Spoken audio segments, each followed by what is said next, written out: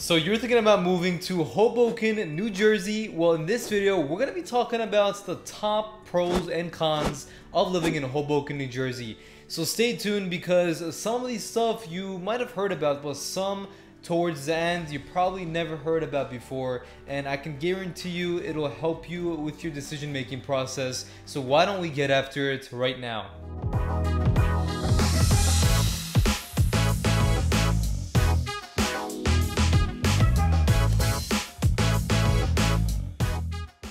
Hey, if you're new to the channel and you want to know everything there is about living, eating, drinking in Hoboken, New Jersey, and the surrounding area, hit that subscribe button and tap the notification bell so you're the first to know about the current market in Hoboken, New Jersey.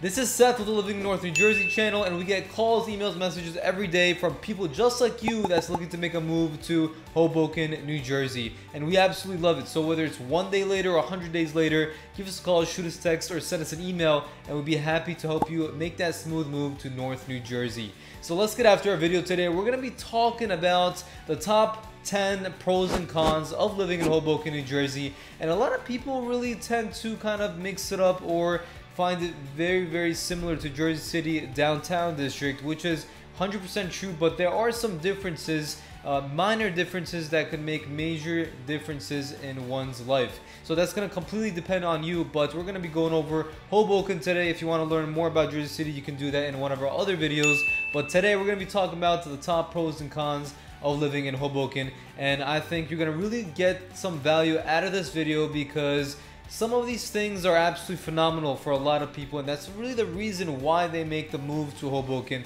But some things is important to just understand, you know, keep them in the back of your mind so you get a good understanding of what are some things to look out for. And I think those things are going to be maybe the most valuable to you, but it's good to know a little about the both and weigh it depending on what you are looking for in Hoboken. So let's get started. The proximity to New York City. This is probably one of the top things in most people's lists when it comes to moving to Hoboken.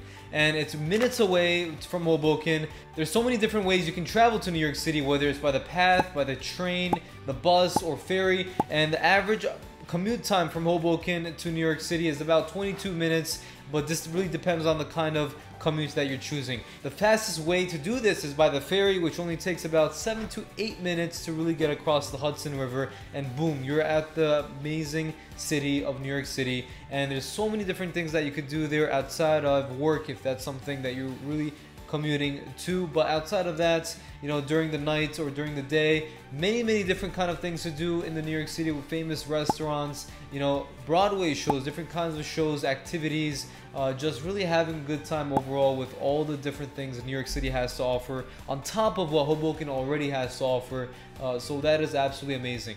And it sounds like to me where a lot of people in New York City are coming towards Hoboken for this reason. They can still enjoy what New York City has to offer almost entirely, but you get so much more in Hoboken for what you're paying for, and a lot of people really do enjoy that small town community feel of what Hoboken has to offer. Alright, moving on to our pro number 2. So vibrant social scene. And what I really refer to when I'm saying vibrant social scene is all the kind of scenery and shops and restaurants and just activities Hoboken has to offer, generally speaking. So this city has a lot to offer, especially for the young adults that are looking for some kind of fun.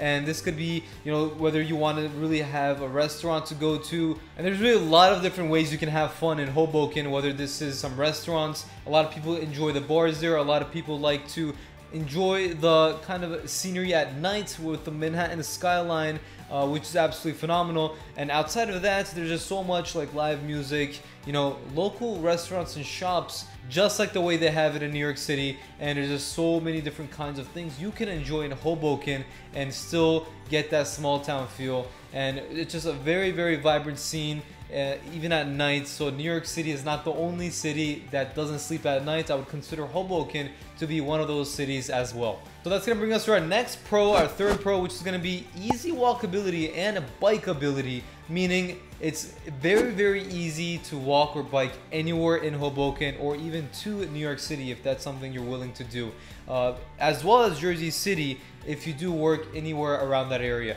The city of Hoboken is really designed for people that walk and bike. There's lanes all over Hoboken for just biking, where it's very, very specific to only bike riders. So if you are into biking, this is going to be wonderful, heaven on earth for you, and it's going to be absolutely easy to get around wherever you need to, whether it's groceries that you wanted to do, whether it's going to a department store, or just have a good kind of exercise routine in place where it's safe to do. And it's just a very easy way to get around if you want to commute to work that way, or just use it for daily kind of things that you might need, like going to maybe get some food, coffee, or just get some exercise in by walking or by biking. And you can really see that most people in Hoboken tend to walk rather than drive, because one, it's so much easier. Two, you don't really need a car to get the things that you want, because everything is just so close to each other. So that's something to keep in mind. You don't need to really heavily rely on a car, as a lot of people in Hoboken do not even own a car for this reason.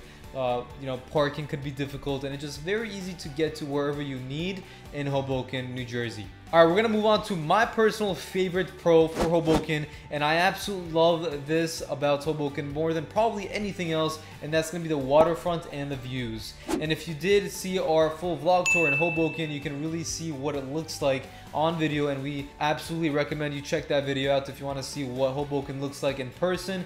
But the waterfronts and views is one of the main attractions to Hoboken, bringing so many people from all around New Jersey as well as New York City just to enjoy the absolutely phenomenal views that you can't really get from New York City. You can almost only get this from the New Jersey side because it just has the entire view of New York City from New Jersey side, looking across Hudson River. So if you are into any kind of scenery or enjoying scenery while going on walks, the waterfront location is probably going to be your best place in Hoboken. Definitely recommend checking that out in person if you are not even planning to live in Hoboken, as I personally live a little further away from Hoboken, but I always visit the waterfront here and there just to enjoy a good time, whether it's with friends, enjoy some coffee, enjoy a night walk, and it's absolutely amazing to enjoy the scenery there. And that brings us to our last pro here. That's the strong community spirit Hoboken has. A lot of people say Hoboken is in a city. It's a small town with a small community that brings a lot of togetherness into it. And you know this because of all the different kind of programs and activities that this city always brings out each week, several times a week, like festivals, farmers markets, and just lots of different kind of activities outdoors that brings the community together to meet new people, meet new friends, and have a good time together, build those relationships, because that's what Hoboken is known for. A lot of the people that I've really met in Hoboken, most of them are long-time residents, anywhere from 15 to 25 to 35, 40 years. So it's very hard to get out of a city like this after building those amazing connections and relationships, as well as this town that is just very incomparable to anything else. A lot of people can't find a town just like that, where you're living an urban lifestyle as well as a small town feel. And for the people that are looking for something, that are looking for that kind of feel, this is the perfect spots where you are enjoying the city-like atmosphere and also enjoying friendly neighborhoods, great people, great outdoor activities, recreational parks, things like that. And there's just so many different kind of organizations and community events that you can join on a regular basis, which just makes it a whole lot better. All right, moving on to some of the drawbacks Hoboken has. All those good things about Hoboken, but trust me, every single city has downsides to them. It just depends on, are these affecting your decision making for making that move. So number one is going to be the high cost of living Hoboken has, and this really goes for everything from rent, groceries, all these different kinds of daily things that you spend money on, whether it's food or whether it's your mortgage payments or it's coffee, going out to do activity. All of these are much higher in Hoboken in comparison to the US average. And rent is right about $39.50 a month on average in Hoboken. Obviously, this could be starting from $2,000, go up to $10,000, really depending on what you're looking for. And the average home price is right around $760,000 in Hoboken. So generally speaking, a lot of things are way more expensive in Hoboken, as it's very natural for that to be because it's an urban city-like area. But if you want more information on the cost of living in Hoboken, make sure to go to our channel and check out our cost of living in Hoboken video, where it will go in depth into what you need to know about moving to Hoboken when it comes to financials and things that relate to that. Alright, our next con is going to be the limited space. So what do we mean by limited space? So as you guys know, Hoboken is a very densely populated city. It's only about 1 square mile, closer to 2 square miles if we include the water. And it's just much smaller in comparison to the suburbs. If you guys are used to suburbs, the same amount of money that you might be able to buy a home in the suburbs is going to be a much smaller condo or apartment in Hoboken. But this often outweighs the cons to it, you know, with all the attractions and the proximity to New York City. A lot of people don't really care about the size of their home after being in such a hustling and bustling city that just brings so much kind of adventurous vibes to their life. So finding a larger home in Hoboken could be challenging for a lot of people that have growing families or plan to have that, especially in the real estate market nowadays. But if you do have any questions regarding, you know, finding a home or finding the right size for yourself, feel free to reach out and let us know, and maybe we can help you navigate through some of those questions you might have, and maybe we can help you find the perfect home for you.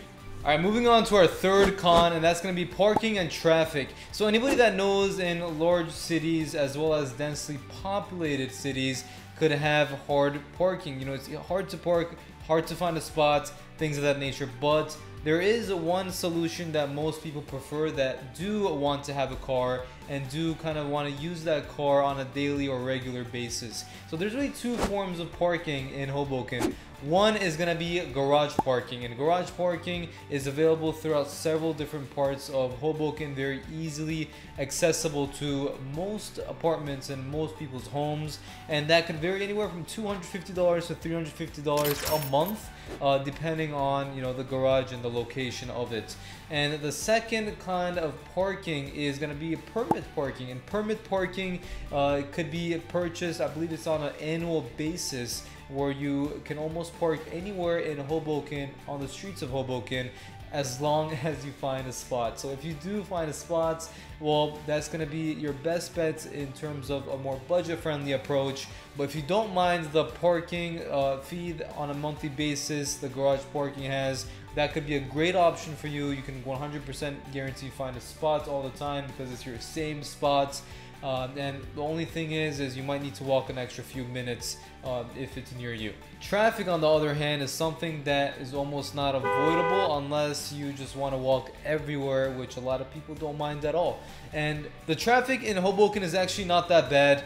The only thing you need to consider, there's a lot of stop sign everywhere, so it kind of slows your commute in the city as well as outside of Hoboken City. And just make sure that in peak hours there could be an extra few minutes of traffic because of congestion, as naturally as it does happen. And if you do just, you know, kind of drive anytime outside of those peak hours, you're probably not going to have any issue at all whatsoever. So just make sure you keep those couple things in mind, especially the parking one. So let's move on to our fourth con, and that's going to be noise and crowds. And Hoboken is known for its excitement and energy all throughout of it. But one thing to keep in mind is, even though Hoboken is very high in energy, high in noise, high in excitement, there are parts of Hoboken where it's a bit more quiet. And if you do prefer that, more quiet and not too many cars, not too much noise, especially at night, you can move towards the outer layer of Hoboken, you know, towards the Jersey City Heights area, where it's not too close to all the hustling and bustling downtown district. And that's something that we can, you know, help you kind of navigate through. If you have any questions on that, reach out to us. Our information is below. But when it comes to noise and crowds, obviously that's what Hoboken is known for. So if you're gonna move anywhere closer to the waterfronts, anywhere closer to the downtown or Washington Street, that's gonna be one thing to keep in mind. If you're coming from Manhattan, it's probably not a problem since you're already used to it, but one thing to take in consideration, you know, nevertheless. And our last con of the video is going to be the limited public school options. So since Hoboken is a fairly small town, there isn't a ton of public school options, but it's something to really do your own research on it as well. I would suggest, checking out websites like niche.com, greatschools.org, and maybe doing your own due diligence. It might be worth, talking to a few parents from Hoboken, maybe going around some schools and asking some questions. Just really doing your own due diligence so your child, or maybe if you are planning to have children in the future, could deserve the education that they do deserve. And one thing to really keep in mind is there's so many people that also opt out for, charter schools, private schools. It's something that is, that definitely has its financial tolls on it, but also has its upsides. It really also depends on the kind of schooling you're looking for. But really, overall, to conclude, the public schools in New Jersey on average is great. In Hoboken, it's definitely above average. But if you're looking at something for like a 10 out of 10 kind of school, charter school or private school could be a better option for your needs. Alright, so there you have it. We went over the top 10 pros and cons of living in Hoboken, New Jersey. I really hope you found value in this video and maybe it helped you make your decision a little easier, whether to move to Hoboken or not. And if you are looking to move to Hoboken, New Jersey, whether it's 1 day later or 100 days later down the road, we'd be happy to help you make that smooth move. So you can contact us whenever you want about any questions or concerns. All of our information in the description below. And if you did like the video, hit that thumbs up button and tap the subscribe button as well, and we'd be happy to help you make that smooth move to North New Jersey. Thank you so much for watching, guys, and I'll see you on the next one.